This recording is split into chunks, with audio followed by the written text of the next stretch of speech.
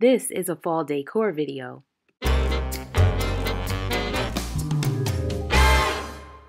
like to keep the dining room table very simple, so I just placed this ceramic pumpkin in between the salt and pepper shakers.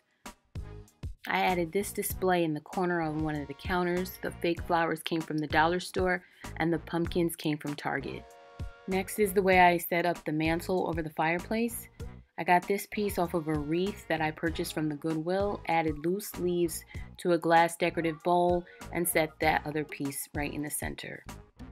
I took a glass vase and added 3 acorns to that.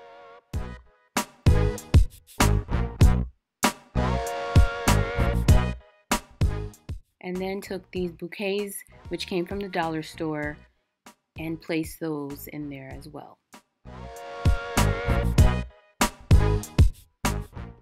This large canvas is the focal point of the display, and while the picture is very bright, the left side where the trees are was very dark.